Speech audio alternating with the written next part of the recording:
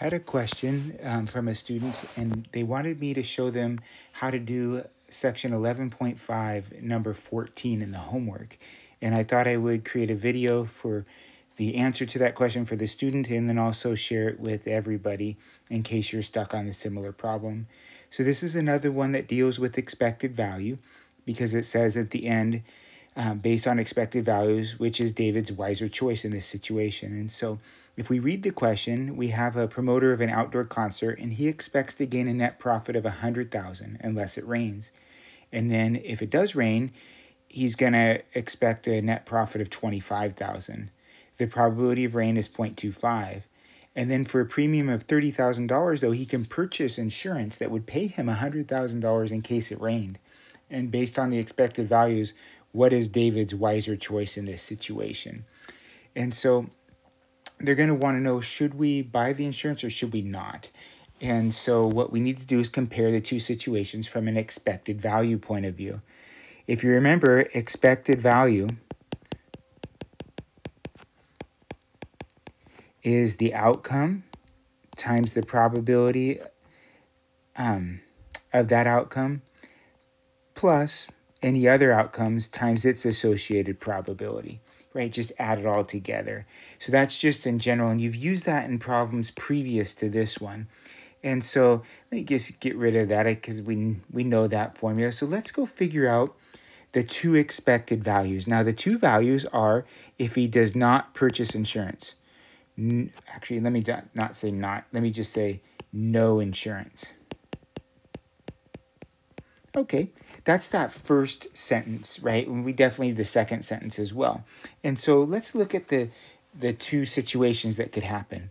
It could rain or it could not rain. I would think, I know that a majority of my experience with expected value, there are two outcome situations in which we need to know a numerical number for an outcome along with its associated probability. And so we create these little charts. Now, if I read that first sentence, he's going to get a net profit of $100,000 unless it rains. That means if there's no rain, he's going to get a profit of $100,000. And if it does rain, that's going to drop to $25,000. Quite a drop in there. Now, the probability that it rains is given to me as 0.25. That means the probability that it doesn't rain has to make up to 100%. So right now, there's a 25% chance that it's going to rain. So there must be a 75% chance that it's not going to rain. Again, this is the same P and Q that you were used to in previous sections. So if it's a 0.25 probability that it rains, then it's a 0.75 probability that it doesn't rain. Okay, let's go find its expected value. So I'll just call that the EV. The EV is equal to, well, exactly what the formula says. The outcome, 25,000 times its associated probability, plus the outcome times its associated probability. And we just run that in our calculator. So I'll do that really quick with you. So I'm just putting these numbers in my calculator. Nice, simple calculation. Really can't mess it up order of operations wise.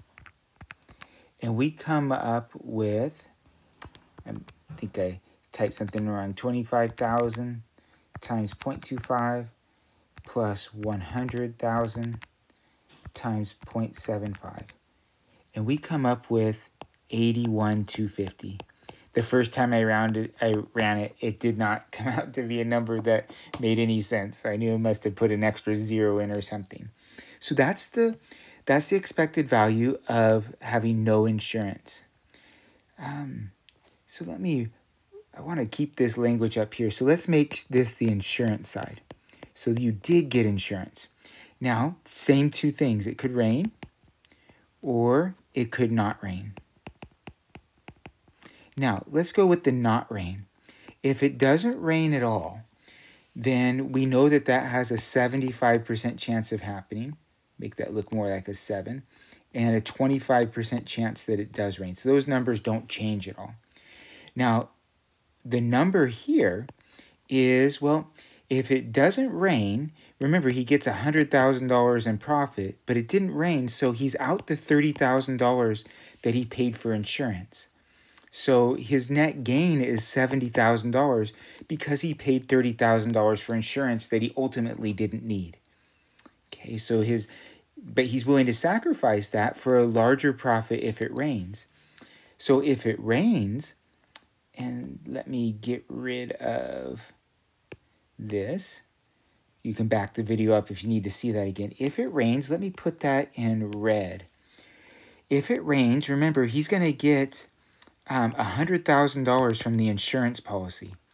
And he's also going to get $25,000 just from the concert goers. So, right, this is the insurance company paying him. Insurance company. These are the fans at the concert. But he also spent $30,000 in order to get that. And so when I run all those numbers together, 100,000 plus 25,000 minus 30,000, that puts us at 95,000. So that's the number that's the profit that he would get if he bought insurance, right? Got that $100,000 insurance policy. He's going to clear 95,000. So it does much better if it rains. But what's the expected value, right? Because the expected value will take into account the probabilities. Because we don't know if it's going to rain or not. Obviously, if we knew it was going to rain, it's good to buy the insurance, but it may not rain, and we're sacrificing a lot of money there. Let's go ahead and look at this expected value. Easy. We just follow the formula. 95,000 times its probability plus 70,000 times its probability. And we find out what that equals. So the expected value of the insurance, of buying the insurance and going through this, let me run that.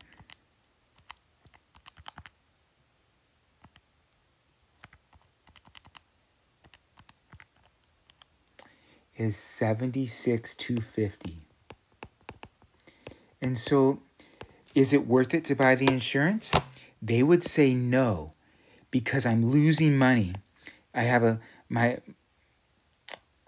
loss as I look at this. As I compare these two values, I have a loss if I buy the insurance.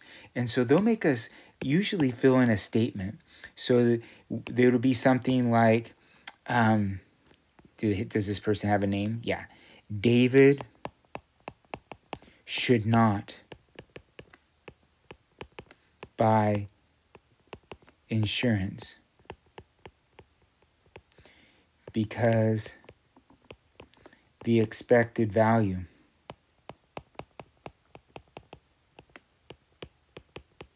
would be $76,250,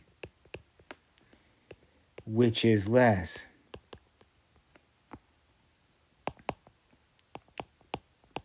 than the expected value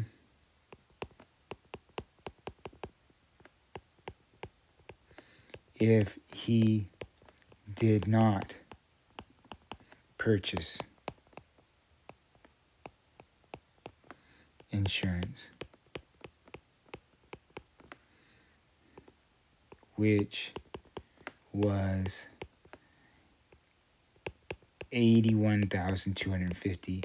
And hopefully that makes sense. Your expected value in buying the insurance is less than your expected value if you didn't buy insurance. So the insurance wouldn't make sense in this situation with the probabilities taken into account. So hopefully this helps you. What I do know is that you're going to have a very, very similar problem in number 14. You're not going to have the exact same numbers, but they're going to talk about a net profit and maybe rain and not rain again. But the probabilities will change. The cost of the insurance will change. And so you'll find at times your question might show that the insurance actually produces a larger amount. Well, then buy the insurance because it's greater than what you would have if you didn't buy insurance.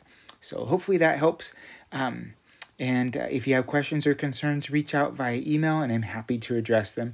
Or better yet, come by the Zoom session.